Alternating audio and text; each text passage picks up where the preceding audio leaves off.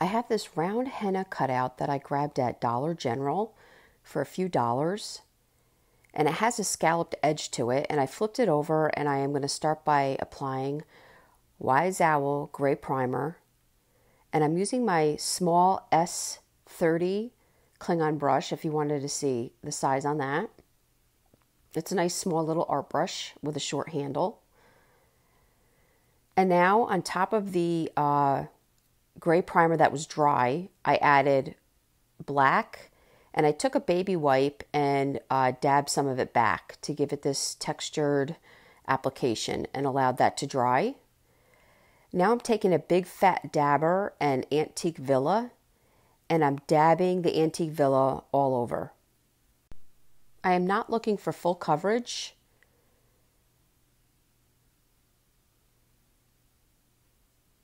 And then allowing it to dry. Once dried, I took a pencil and created this U shape.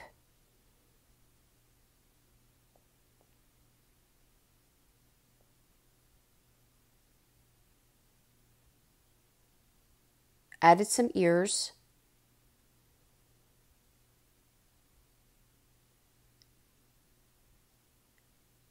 And then filled this in with black.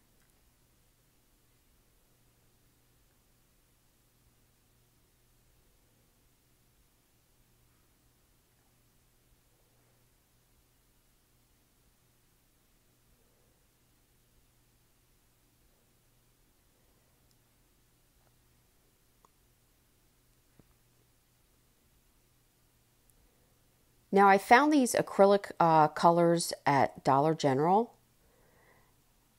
and I'm using purple, green, and white.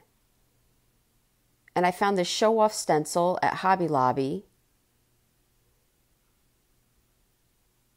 I'm going to need 2 separate dabbers. The first dabber, I'm going to add some green and white, and I'm just adding it to the leaf area.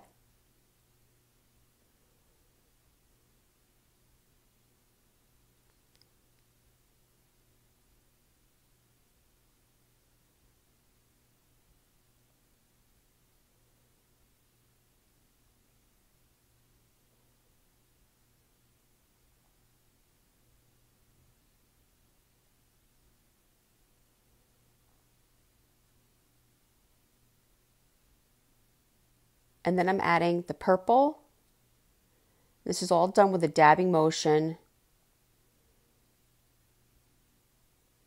And then once the purple was filled in, I'm taking a little bit of white and just dabbing it randomly around each floral area, and then you're going to get something that looks a little bit like a lavender.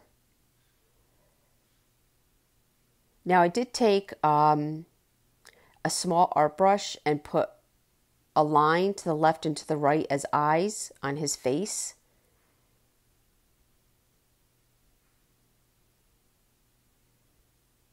I'm going to repeat this lavender process again, using green and white for the leaves, and then purple, and then white for the lavender area. I am taking a blow dryer and drying off my stencil before laying it down again. And I'm also drying the freshly painted lavender so that when the stencil crosses over that, it's not smearing. So you just want to make sure both are dry before you lay your stencil down again.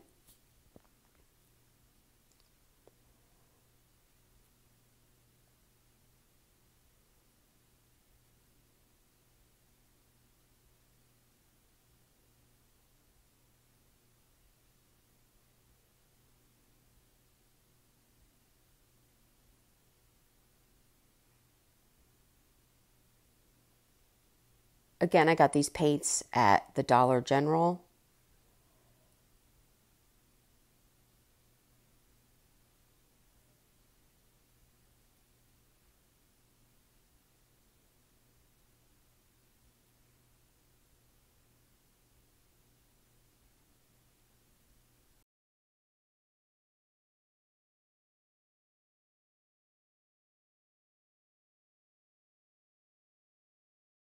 So anyway, so I took some white and I took some salt wash and mixed it in just to give a textured look for his the top of his head.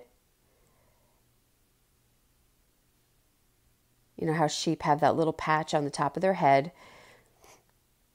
And I wanted to make that textured so it stood out a little bit. I grabbed these stickers from the Dollar Tree.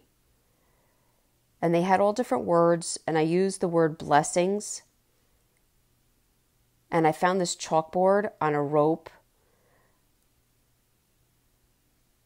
I believe I got it at Michael's.